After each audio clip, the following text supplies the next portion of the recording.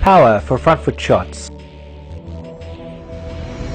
Sure, you're probably saying just swing harder, hit the ball in the middle and use a heavy bat, and in some respects this is true. Other simple and repeatable coaching tips include the following 7 points beginning with intent.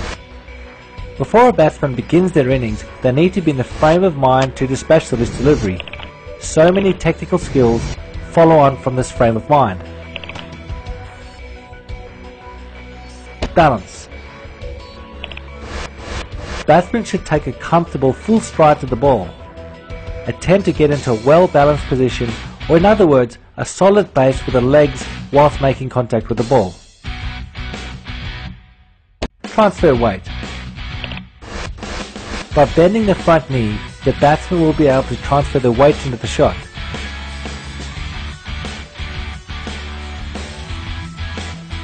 Exceptions are when the batsman needs to make contact with the ball in front of their leading leg.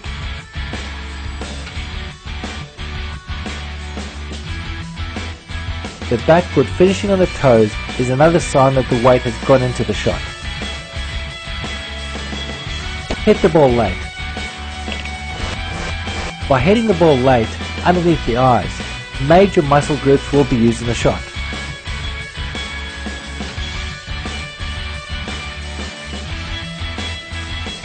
Muscle group. The batsman should feel their front shoulder and pecs contributing in the swing.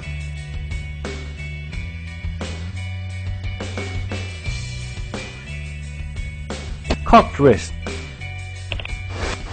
A lot of coaches preach squeezing the handle with the top hand. I don't agree with this, but a hinged or cocked top wrist through the shot will increase power.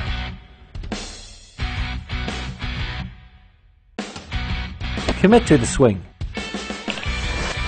Generally, shots down the ground suit the high elbow swing, whilst the wider deliveries suit the full follow-through swing. Whatever method is selected, commit to the shot and don't finish the swing in an in-between position. Holding or posing the position will often force the batsman to commit to the shot.